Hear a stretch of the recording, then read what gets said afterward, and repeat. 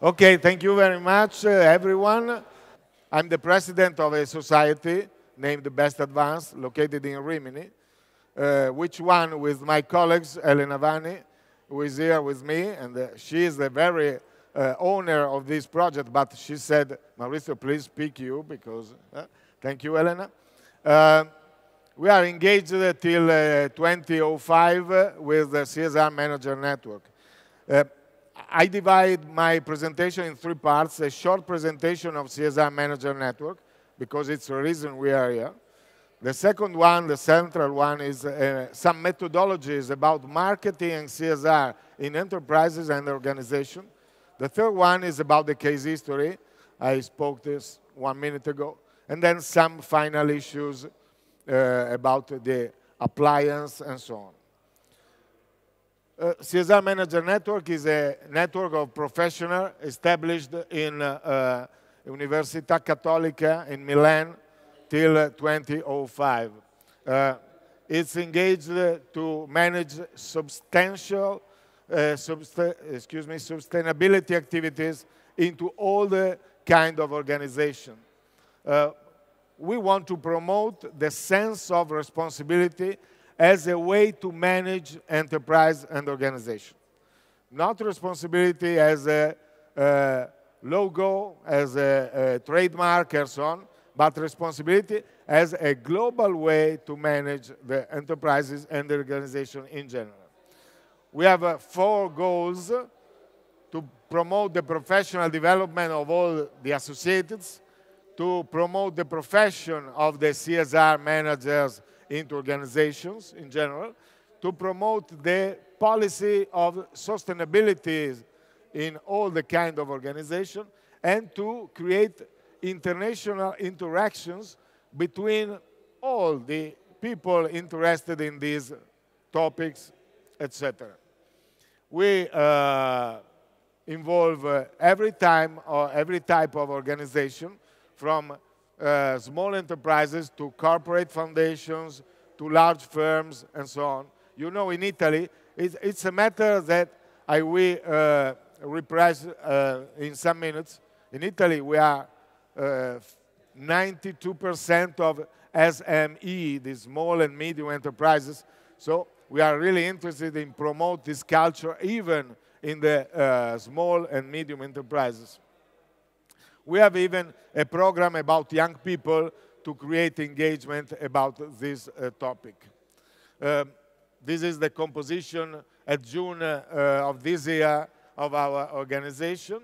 The activities are cultural, are consultancy, are conferences, working group, and so on.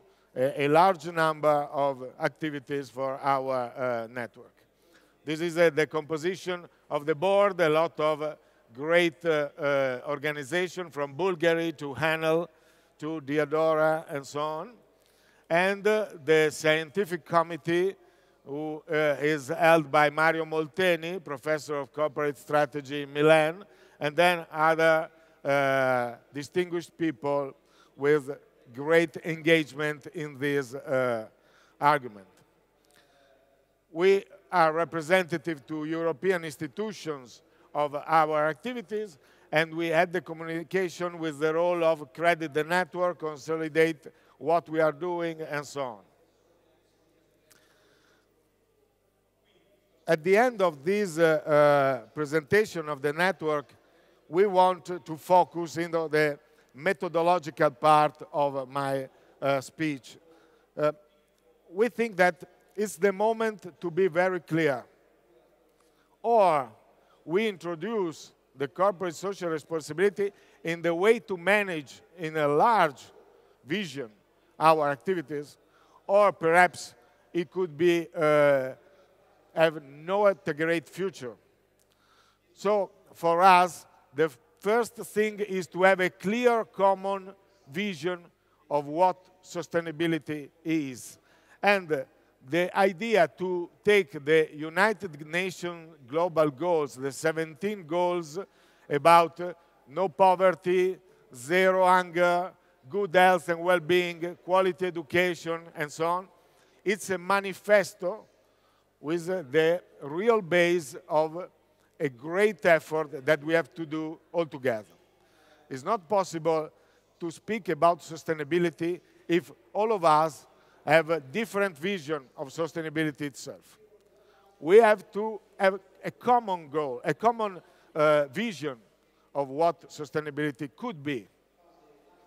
And these 17 topics created by United Nations are the real foundation of a common vision about what we are doing in sustainability. Okay,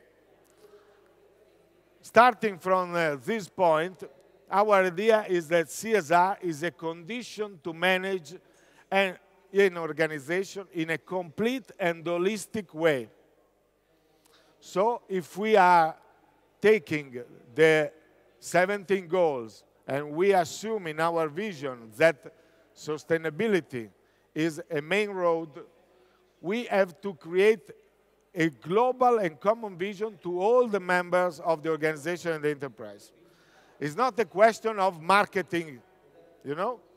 I'm speaking about marketing because I'm saying it's not a question of marketing alone. It's a question of all the organization that must be completely involved in a holistic way. So all the things are in the same sphere, in the same cloud of ideas and so on. This means putting values in action. It's not possible to have a CSR policy if you don't have a clear statement about your values in your organization. It's fundamental. I see a lot of enterprises and organizations in Italy, and perhaps even in Europe, that has an idea or that has a marketing advertising about their sustainability, but they don't have a clear value. And this is not possible. You have to put values in action to have a sustainability real strategic policy. The second one, people really first. I'm really tired about the fact that a lot of entrepreneurs, of managers say, oh, people are our first resource and so on, but the policy about people and education are really poor. It's not possible. We have to create engagement about people in a real way. You know the joke about the fact that the two managers are discussing, and the first said, okay, but what we are doing, we invest in people, and if they leave, and the others say, okay, but if we don't invest, they stay, it's the same. It's worse, because we have not educated people. It's not possible. Education is one of the 17 goals we put in the statement before. The other side is customer really at the center. The sustainability policy fails when the customer is not at the center of the vision. It's not possible to have sustainability policies without putting the customer in the center of our mind. It's impossible. A lot of people are not in a good phase with this statement because, you know, especially in Italy, we seem really little involved in customer thoughts. In Italy, we invest only the 5% of what the enterprise invests in Germany for market research about customers. 5%. Our economy is the half of the German one, and we invest only 5% in asking the customers what they feel, what they do, and so on. It's not possible that we continue in this way. So, customer really at the center is one. And another clear statement. The other is to consider very well suppliers, business customers, and the other stakeholders in your flow. The difference is between the complete engagement and a sort of poor statement. It's not possible. You have to consider everyone. And the fifth point is the fight to inequalities. I spoke some minutes with a new friend some minutes ago, and we said, okay, about coffee, it's not possible that we speak about sustainability and the price we are giving to the producer is less than 1% of the final price on the shelf. It's not possible. Inequality must be fighted in all the food chain. We have to assure a good situation for all the people involved in the chain, starting from the producer, of course. I put on the way 6 rules. This is my and of Helen and my manifesto that we want to leave to the Trieste campus as heritage. The first one, we start from global policy. Clear statements. Don't be vague, don't be weak about this statement. Clear statement about global policy. The second one is the raw material producer must be protected. At the moment, they are the weakest part of the chain. It's not possible. The third one is the transparency of the processes. This is another focus. The fourth is the logistics. The logistics has to be better for the environment. It's not possible that we are in a sustainability policy, but our logistics, there's someone external who is involved in logistics, it's not my problem. No, it's your problem. And we must be very clear about it. The corporate communication must pursue the effective commitment, so very honest communication about real values, and the constant involving activities with customers. These are the 6 rules to can identify if your marketing policies about CSR is correct. I defined this sort of image. I can listen to my friend in the last row if you can read it, but I suppose not. And so I go and illustrate this image. In these 6 rules, we start from this position. The global policy is made by brand perception, customer input, and a constant SWOT analysis about our policies. The second one about producers and environment, efficiency, and service are the focus. The third is about processes. They have to be strong in credibility in our general strategy. Logistics start from organizing information technology, organizing schedule, and set up an application strategy in logistics.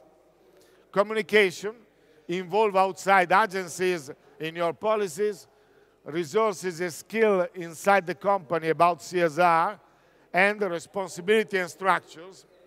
And the last one is about customer satisfaction surveys, the discussion of the survey inside of the company. Another thing that we see in the weak policies is that even if you are going to do a company, an organization is going to do customer satisfaction surveys and so on, but they remain property of quality assurance, of someone in marketing intelligence and so on, as they are not discussed with all the guys in the enterprises. It's not good. It's fundamental that all the evidence of the surveys will be discussed into the whole organization of a company, of a firm, and so on. And then defining a monitoring of process and actions. There are there some models in business that could be useful for managing sustainability, one of these models is the 5 forces analysis by Michael Porter. We use this old but strong model to evaluate how the enterprises in a certain field is doing with sustainability. There is a focus about the competition, the direct rivalry and so on, but we consider even the new competitors, we consider the customers, the substitute products, and the suppliers as part of the competitive arena in which we will define how the CSR marketing policies could be involved and evolved. So we say that to be a good professional in a CSR marketing way must involve increasing the responsibility and the business competitiveness of your activity and contribute to a sustainable development at every level. In specific, to define a clear CSR roadmap. I listened to Corina's explanations about KPIs and so on. So we have to be very clear with our roadmap, with the defining of a stronger KPI model, and the use of evolved management technique to be very easy in process. We use agile management system to be very active in our policies and so on. This is, I can't pretend that you can read every row, you know, but this is a sort of a new possibility. This is in Italian. I had not the time to translate it, but for Coop supermarket, which is the leader in Italy, and this is the impact on a natural resource and the social responsibility. KPI is key performance indicators. Quindi, indicatori chiave di performance. Okay? You see, this, I make just an example. I'm a sort of a teacher, so just a little topic in methodology. Yes, I have time to do. Okay? We have a direct impact on natural resource. The main topic is raw materials. The OKR is objective and key result is about to have the 50% of biocompatibility of materials in, for instance, detergents and so on. And the KPI is to substitute the 75% of the producer of normal detergents with packaging which is compatible and so on. No? The KPI has to be measured, so you have to define it in a very specific way when you put it into your attitude. But this is an example of what what a list of topic you could produce only thinking to these two issues. The most detailed you can be, the most powerful will be your policy and your application, your execution, because it's not a problem of only of a policy, but the problem of execution. The other great question that we in a marketing vision have to control is the evolution, the innovation, and so we can't avoid to speak about blockchain. The last number of an Italian magazine in food claims in the cover about blockchain, and there is an application in coffee. And you know, when blockchain gives the firm the possibility to track everything and the customer to control everything which is tracked, it's a real change. And if you are not sustainable, these things will go up, will grow. Excuse me. And this will be a problem. There is an example of Carrefour, a great leader in the world in supermarket, that decided to manage everything about the blockchain policy. The last part of the methodology scheme is about which is the idea to manage this even for our top management level and so on. Because they say, okay, we have to invest in the corporate social responsibility, but which is the return we have? The normal questions that the CEO put on the table if he or she is not so convinced about the policy is on this topic. And so we create a sort of CSR ROI. We were among the first to introduce the marketing ROI in Italian market. And we think that CSR ROI is the key. CSI ROI is the result of classical marketing ROI plus the impact of SAV, social added values. So you know what is ROI, or I have to explain? ROI is a return of investment. Is the ratio between the results that you have normally in the final countdown of your firm or your organization and the investments you made to create this opportunity. The marketing ROI is a specific application. There is a book of me about this in a chapter. I have re-edited it just some days ago. And the formula is the margins that we have with a marketing policy, less the cost that we have to produce these added margins, divided by the cost we use. So it's a sort of analysis of the result of the marketing investment. In a way of CSR, you have to create your marketing ROI. So you are advertising about your food chain, the clear food chain you have, and so on. The advertising is about 1 million euros. You have new sales for 2 million euros. And so in this way, if your sales is about 50% margin, you know it's 1 million euros of margin. And you have 1 million euro of margin and 1 million euro of expenses, you are at the same level between margin, added margin and expenses. In this way, I add the social impact. For instance, some improvement in the activity of the producers,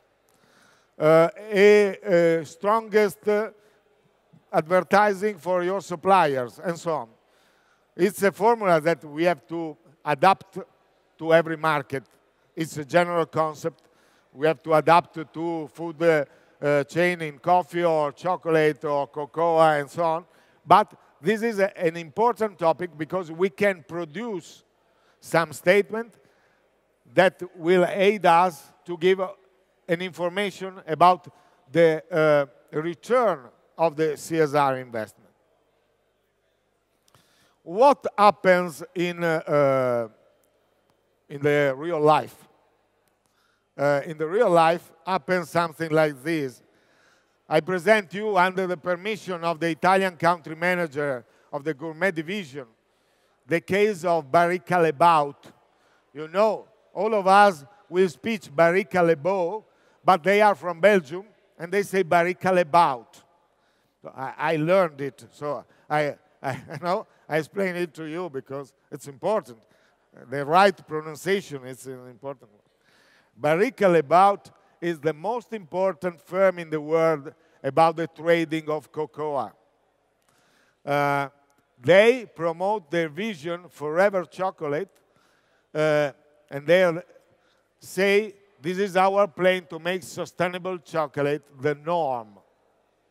They are very, very engaged about it.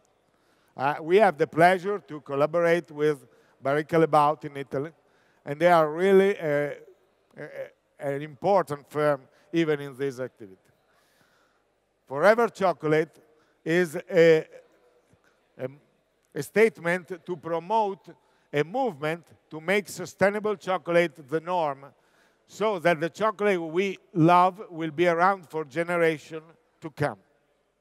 So it's not short-term, it's really long-term vision. They are driving a movement into prospering farmers. By 2025, they will put 500,000 of cocoa farmers out of poverty. You know, you remember, it's the first goal of United Nations. It's clear, it's really important. The second one, zero child labor. By 2025, they will eradicate the child labor from their supply chain. They're going to invest because, you know, they are really great practices all over the world, but they could be in every moment, in every phase, and so on. But they have said, okay, if you don't put this into action, you will be out of our chain. The third one is thriving nature. What about? Thriving nature is, by 2025, will be carbon and forest positive. There we, just a little remembering, I don't know if someone of you said the marvelous film The Corporation, made in 2001 in the United States. In that movie, Ray Anderson, the founder and CEO of Interface, went to the Confindustria, the industrial syndicate in USA, and at General Convention, he said, guys, we broke up our environment. We have to stop it. We have to change all our policies. I will change everything. My firm will be positive to nature by 2020. You can see a lot of Anderson's speech in TED. You know TED platform about the real innovators and so on. And he was really passionate, really charming. Unfortunately, he died some years ago. But in 2015, the interface was really nature compatible. So the idea of Baricca Lebaut is carbon and forest positive. Creating opportunity. If I put away from nature 100, I return to nature 101, 102. Okay? This is real, in a food chain like this, an important statement. The fourth is sustainable chocolate. Chocolate is not made only by cocoa. It's made by milk, sugar, and so on. Different composition, a real fantastic culture. And they say, okay, not only cocoa, but all the ingredients in our product will be sustainable. So it's a really important process. The policy, it's defined into activities. And so the first one, Prospering Farmers, is about increasing farm productivity, aiding the producer to increasing farm productivity, and then increasing their income. The first one. The second one, to educate about a replanting model. A replanting model useful for nature, but useful for production. They are going with intercropping to improve soil condition and create additional source of income. So not leaving it to wait for another cocoa cultivation, but intercropping. So the natural soil and so on will produce for our activities. And the other is providing professional coaching, quality agricultural inputs, and so on, to create the farm service business. They create the business services to aid the farmers to improve their activities. It's fantastic. The second one is about zero child labor. And so they are mapping the supply chain. They are understanding the best techniques to prevent the case of child labor. They are creating additional pilots and partnership, access to education for children, and the women empowerment programs. This is the most important one, because improving the empowerment of the women, you will have all the effect about the child and children policies. What about the carbon and forest positive? Okay, this is the normal carbon footprint they defined. You could have these, you could see this in the website and so on. The policies are about reducing all the impacts in nature of their activities, being 100% deforestation free, increase efficiency of factories and optimization of transport. You remember I speak about logistics some minutes ago. Preference to ingredient suppliers that reduce the impact of the climate, and on farm intervention to look carbon in soil and plant. This is an important set of policies, really important. I could see that even in coffee you could translate them. No? And the sustainable ingredients in all the products, develop roadmaps, so the roadmaps are coming back. I spoke about roadmaps 10 minutes ago. For each raw material in each region, work with certification and develop the programs where necessary, expand the sourcing capability via BioLens. You can say about BioLens, the land of biocompatibility. It's another concept, we can speak about it, but and the Cocoa Horizon program, a program about the horizon of the region, Honduras or Guatemala or Ethiopia and so on.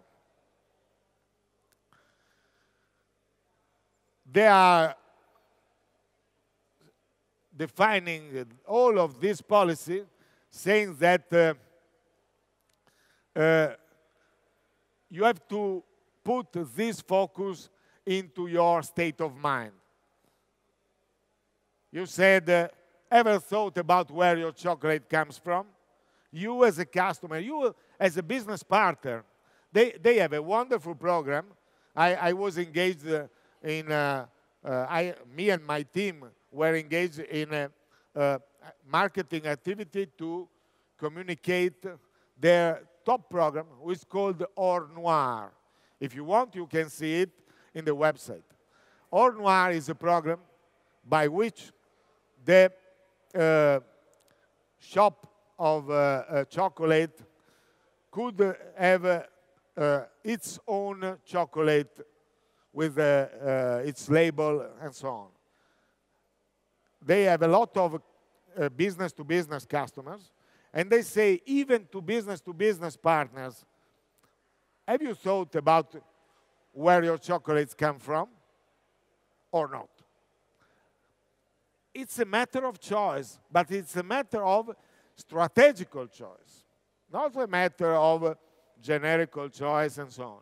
So you have to say these topics, and furthermore, other ones, you could have in mind other topics that you could use to define this policy. The approaching is about increasing productivity, professionalism, and diversification of income, and to lowering deforestation and increasing accountability, because we have, what about KPI and so on? You have to be very strong, very tough about accountability and carbon sequestration. So this is the pilot structure. I don't want to be in details because it could be very specific, but cocoa productivity, farm diversification, good carbon practice, women income generation, fight against child labor, and education intervention are all in this fantastic wheel. This is the wheel of our thoughts, the wheel of sustainability. This is a map of the sustainable product and the map of sustainable ingredients that are defining and so on. You can calculate the carbon footprint of research. So they give us the instruments to evaluate the focus of the policy and so on. And then the customers that have to be involved. Nothing to say more. This is the matter. The customer has to be involved. I spoke about coffee. When we go near the shelf of the supermarket and we see the constant offer of half a kilo, in Italian way, of coffee at $2.99, we say, okay, we take this. But with half a kilo at $2.99, with all the process, which is the part that remains to the producers, nothing. We have to create culture about this. And so the customer must be involved in this activity. The Cocoa Horizon, I pronounced before, is the scaling impact and driving change mood that they are putting to evolve in this way. Cocoa Horizons helping to eradicate extreme poverty in cocoa communities where the foundation works. The mission, I want to read it, is to improve the livelihood of cocoa farmers and their communities through sustainable entrepreneurial farming, improved productivity, and community development. And this is very, very clear. You could introduce principle about traceability, transparency, verification, and so on. The premium breakdown is about the real changing division of the income between the actors in the field. The idea, because Cocoa Chronicles, is to improve the taste, the quality, the health, the goodness, and the trust in this activity. So it's a global idea made by great values, a strong commitment, a strong knowledge of all the chain activity. These are the works they made in this period and so on. Okay. If you want, you can join this movement. First, in a mind way, in a state of mind way. You will have to define it. I want to close my speech, and I thank you for your wonderful attention to this, with 4 topics. In general, CSR should be seen as an opportunity because CSR is a value strategy that aligns the value created for shareholders, the social impact, and the protection of the environment. It creates values. It's not only about distributing value in different ways. We have to be convinced that the CSR management way creates values. This is fundamental. The second one is the companies looking to the future must define solutions to align and integrate social impact and social value with shareholder value and business impact. This is the vision. You remember the 6 rules I put before, excuse me. This is about this. CSR is a way to manage an enterprise, not advertising. Not only advertising. Advertising is the smallest part of all the process. We know that stakeholders' expectations toward business have increased in the last years, but they expect the business to create social value and protect the environment. Companies that do not meet this expectation are exposed to higher costs and long-term risks. If in the 90s we could have 80% of the companies that, even in a specific way, could be not interested in this 80 or 90%, in this moment, and looking at the next 10 years, 2025, this is not possible. You know, if you don't know, I say it to you, that the World Economic Forum stated 1 month ago that by 2025, the same perspective, the same horizon of Barika-Lebaut goals, we will lost 80 million workplaces caused by robotica, but we will gain 120 million new working place, perhaps in a knowledge management way.